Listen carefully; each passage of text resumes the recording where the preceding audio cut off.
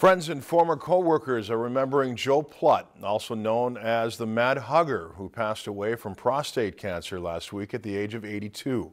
Plut worked as an English instructor at Central Lakes College for more than 30 years. He greeted every person, including every student he had, with a hug, which gave him the name the Mad Hugger. His popularity led to an appearance on the NBC television show Real People and an interview with People magazine. When I think about him, I think of that laugh of his, which was just marvelous, and the way that he made everybody feel like that they were the only person in the world that mattered to him. He was everybody's best friend, or you were the best friend of Joe if you knew him. And so it's sad that he's gone, but he left behind quite a legacy that really warms our hearts. Plut made a huge impact on the Brainerd Lakes area and Central Lakes College, where he started a scholarship fund that has grown to more than $50,000.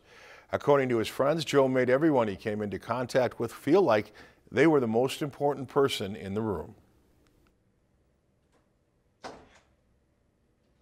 He founded a scholarship fund here, which they had the world's largest group hug, I believe, to raise money for that a few years ago. He was instrumental in promoting the arts and in promoting culture here at the college. He just was, I don't know how best to describe it, except to say he was just a strong driving force for everything that is good and kind.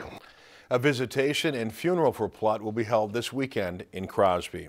If you enjoyed this segment of Lakeland News, please consider making a tax-deductible contribution to Lakeland PBS.